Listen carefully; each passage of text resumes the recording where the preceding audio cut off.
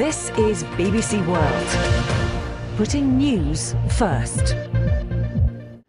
Millions of people died in the man-made Ukrainian famine of the 1930s. Now, more than 70 years on, the man who brought it to the attention of the world is being recognised.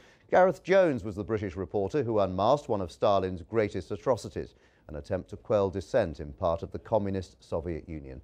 Gareth Jones sacrificed his reputation and possibly his life to expose what was going on. Cambridge University is putting on a display of his work, and he's also the subject of a new documentary. His diary was found in the late 1980s. Here are some of his notes. 10th of March, 1933. Boy on train asking for bread. Drops a small piece on the floor and put it in a spittoon. Peasant came and picked it up and ate it. Peasant on train. Kohorts had no bread. Peasant woman. Many are dying. We're starving. Talked to a group of women peasants. We're starving. 2 months we've hardly had bread. We're from Ukraine and we're trying to go north. They're dying quietly in the villages. Kohorts are terrible.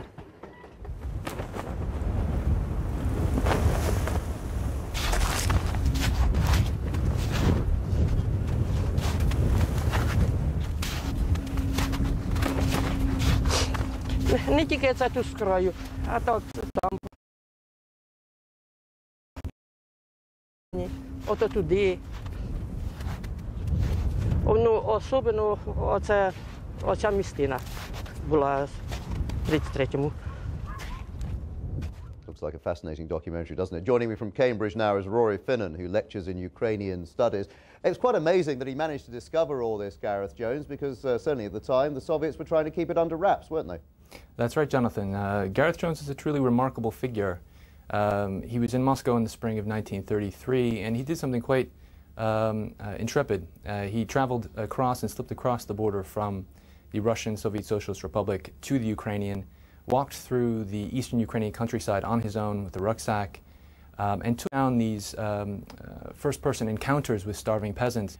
So the diaries that we're exhibiting today are really a stirring historical record. How did Gareth Jones's, I suppose, revelations, and they were revelations, they were quite dramatic at the time, how did that go down with the Soviets? Not well, as you might imagine. Jones issued a press release in Berlin. It was picked up by a number of periodicals around the world. Jones was unique as a journalist because he staked his name and reputation in exposing the famine that was going on in Ukraine, the lower Volga region, as well as the North Caucasus to the world. He was a former aide to Lloyd George, and he staked that relationship in reporting the story.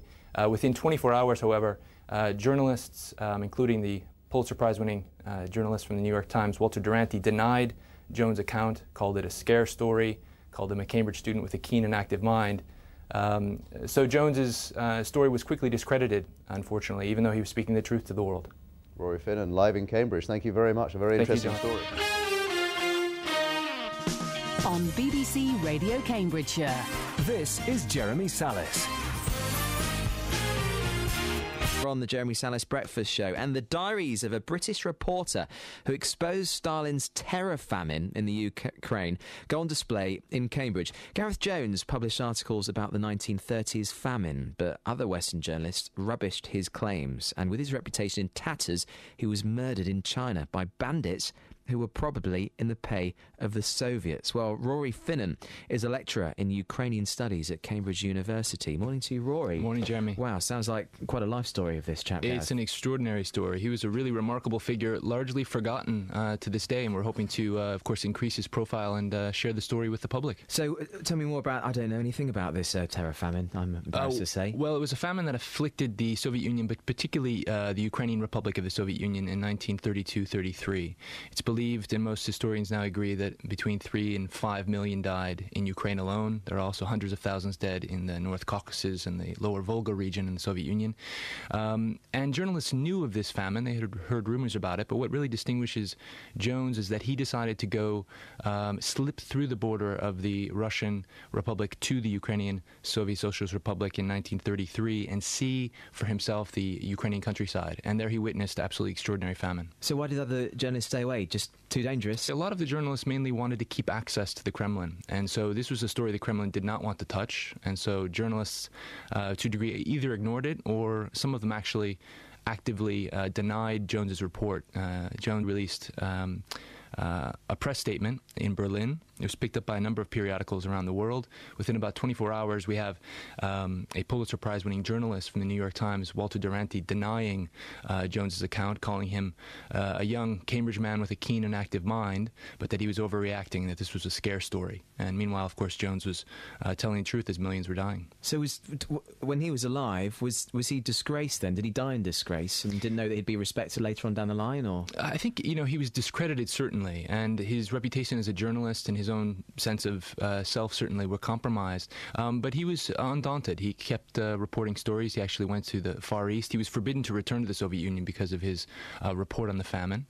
And he was killed tragically 2 years later in Inner Mongolia under suspicious circumstances. What happened? He was taken captive by Chinese bandits in Inner Mongolia, held captive for 16 days and shot. And these diaries, which are now going on display, we've only struck upon them by chance. Is that right? That's right. The family discovered them. Actually, the family home was burgled in 1990, and they happened to be going through their things and noticed a suitcase full of documents and these diaries themselves, which really give voice to these peasants that have been lost to us for so long. How do we come and look at them? They're at the Wren Library at Trinity College. Admission is free. It's open to the public. I'd recommend listeners, if you're interested in seeing them, to go to www.cambridgeukrainianstudies.org. You'll see a link, and that'll tell you a bit more about opening hours and that kind of thing. Okay, Rory, been really fascinating talking to you. Thanks a lot, Jeremy. Thank you for coming in. Take care. That's Rory Finnin, who's a lecturer in Ukrainian Studies at Cambridge University.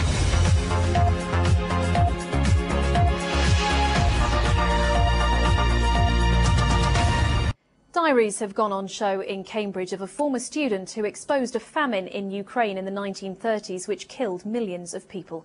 Gareth Jones was branded a liar by the Soviets, but his accounts were true. 10th of March 1933. Boy on train asking for bread. Many beggars. Peasants on the streets crying for bread. Graphic accounts of people starving. 1930s Soviet policy meant excessively high grain quotas requisitioned from Ukraine. Gareth Jones ignored Russian propaganda, crossing the border illegally to report the story. I think he was a hero. These two diaries, his pocket journalist diaries, probably represent the only independent Western verification of arguably Stalin's greatest atrocity. Gareth Jones was educated at Trinity College, Cambridge. His accounts were later discredited. A New York Times journalist who had won the Pulitzer Prize at the time said that Gareth Jones was a young Cambridge graduate with a keen and active mind, but he simply wandered through the countryside and found conditions sad. And of course, what Jones saw was quite horrific. In 1933, Jones met Hitler. He was unimpressed, describing him as a middle-class grocer. He was the first foreign journalist to fly with the newly appointed Chancellor of Germany. And he wrote in one of his articles, if this plane should crash, the whole history of Europe would change forever. 2 years after exposing the famine in Ukraine, Jones was kidnapped and killed. His diaries are now on show, and tonight a film at the Art Cinema documents that era. Faye Southwell, BBC Look East, Cambridge.